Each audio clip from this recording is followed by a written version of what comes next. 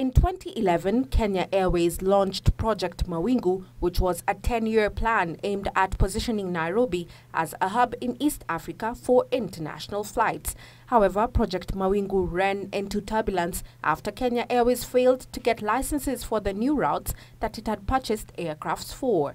This has partly been blamed for the losses the airline has been posting in recent years. The Senate Select Committee probing KQ has been keen to interrogate vital documents for Project Mawingu to establish if indeed it was to blame for the current sorry financial state of affairs of the airline. However, the airline's management did not have the minutes of the meetings held to discuss Project Mawingu. They were supposed to send the minutes to us on Friday so that the committee could be able to look at them over the weekend and yesterday, so that when we meet them today, we have something to discuss.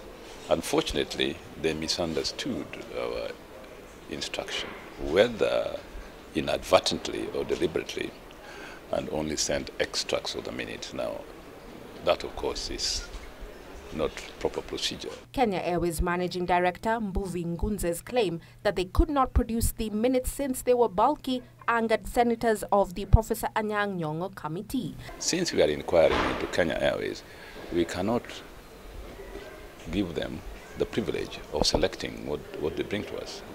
We told them quite clearly that we can't hold discussions on the minutes. They're not even signed, they are extracts. But we can hold discussion on the management letters. The Senate committee gave Kenya Airways management until Monday next week to furnish them with the minutes of the Project Mawingu meetings. Melin Miendo for Business Insight.